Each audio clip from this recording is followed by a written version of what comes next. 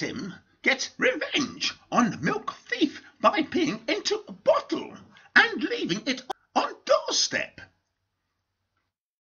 Damon Hudson took matters into his own hands when he caught a milk thief outside his home.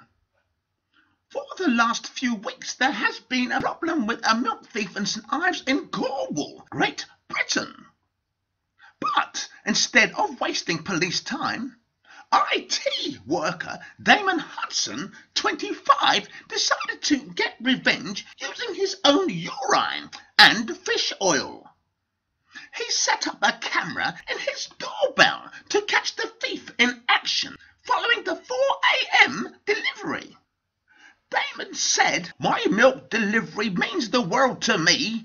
My little brother and sister can't function without their cereal in the morning.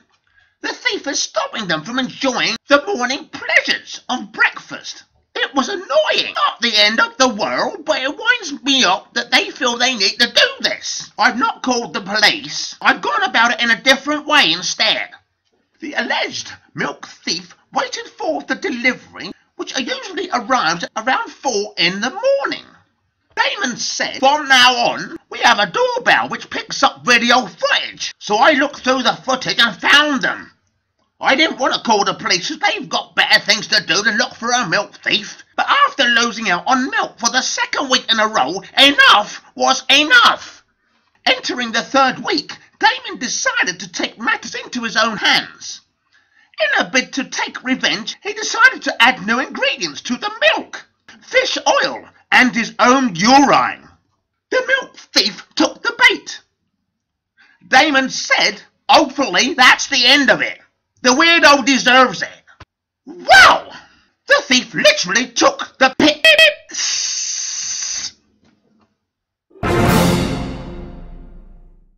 Shameless seagull tries to steal an entire loaf of bread from Poundland. Keep your eye on the seagull here, ladies and gentlemen. We all know seagulls like to steal things, but this one seriously is taking liberties. The bird was filmed trying to shoplift an entire loaf of bread from a Poundland in Whitby, North Yorkshire. Road worker Josh Binks was sat in his car on May 17th when he saw the strange incident and decided to record it on his smartphone. The 19-year-old from Whitby said, "I was picking my mum up as she works at that particular store, and I saw a seagull walk through the doors. I'd only just pulled up, so I just sat there and watched it. The bread was on the middle shelf about half a metre high, and it was flapping its wings and pulling it towards himself. This seagull's shameless.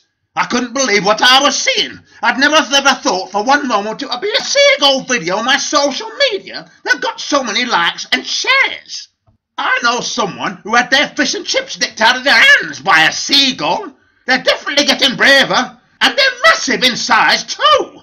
The Poundland stealing seagull was eventually shooed away by a member of staff who saw what it was up to. Meanwhile, security was nowhere to be seen. Whoa! This seagull was using his loaf, literally.